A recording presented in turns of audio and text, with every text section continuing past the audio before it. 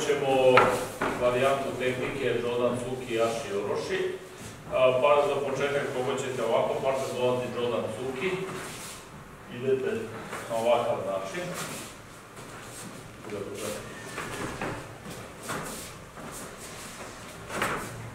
Znači šomen uči ike undo, menjate formu trogu. Probajte. Sljedeće što ćete probati je ovako, parter iskorači i sad vidite, njemu je zglob ovdje. Vi ćete da stanete ovdje i stavit ćete jastučiće iza prstiju i prste na njegovu potkolenicu iznad zgloba. Stavit ćete koleno i prebacit ćete težinu i srušit ćete partnera ovako. Znači još jednom, probat ćete ovo, parter će da stane, staćete iznad zgloba ovako, prebacit ćete, stavit ćete koleno, prebacit ćete težinu i ovako dijagonalno ćete da pritisnete partnerovu nogu dole. Vidite kako? I moja noga je ostala tu. Probajte. Nisam pokazao da vam peta bude dole.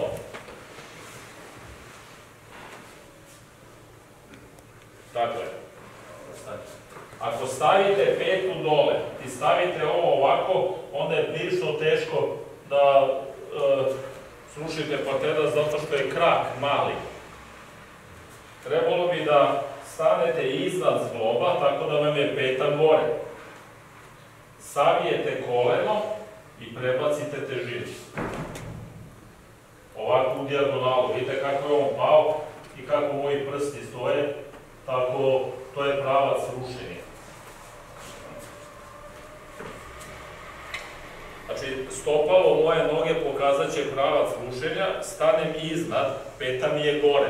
Nije mi peta dole, peta je gore. Stavijem koleno, naslonim i vidite, ovo je pravac rušenja. Probajte. Kada parter zamahne, promenite formu trogla, ali ne gledate više pravo, nego gledate dole. Tako da ja u ovom momentu odmah vidim gde mu je noga. Jer vidite, ako uradim ovako, ja sam moram da spustim glavu da bi video gde je njegov članak, međutim, možda neću imati vremena za to. Zbog toga probajte ovako, odmah spustite glavu, uđete i slušite. Ne morate da žurite, spustite glavu, uđete i slušite. Probajte. To sada u ritmu.